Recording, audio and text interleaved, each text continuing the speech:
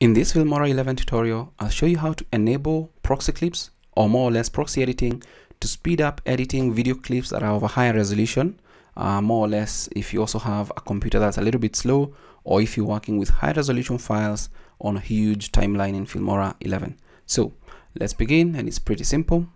Just go to File, Preferences, and then under these Preferences dialog, we have General, Folders, Editing, Save, and Performance.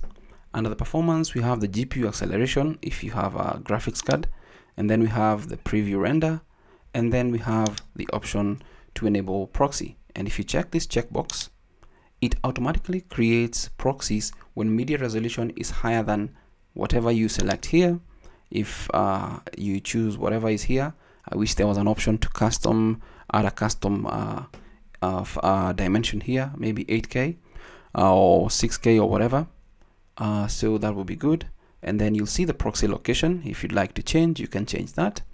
And then you can automatically delete proxies when a project is closed. That's awesome, so that you save space once a project is done. Now, this is how proxy files work, or proxy editing works. When you add a video file that is of a higher resolution, that is huge, let's say 4K, what happens is that a low resolution of that particular file will be rendered on the timeline and on the preview. But when you export your video, you'll export the video in full resolution. So that is how proxy clips work, and that is how you can enable proxy clips or proxy editing in Filmora 11. And you can also automatically delete the proxies.